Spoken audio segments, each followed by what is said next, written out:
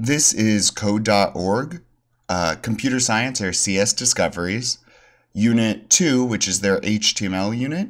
We are obviously working on lesson 3 and we're on level 2 experiment with the web lab.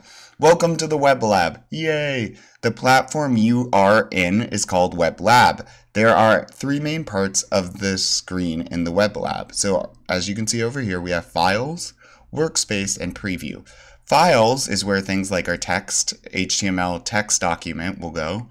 And HTML is written in a text document. You can kind of think of it like a Word file, right? A Microsoft Word file, but it's not, it's an HTML file. You'll also see our image files appear over here when we have some of those.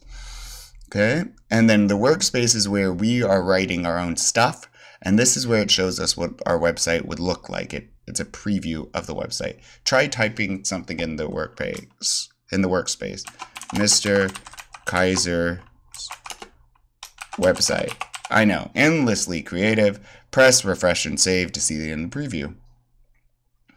Ta-da! You just made, or I just made, well, this isn't my first website, but if you followed this, you might have just made yours. It's pretty exciting. All right, let's go ahead and march onward.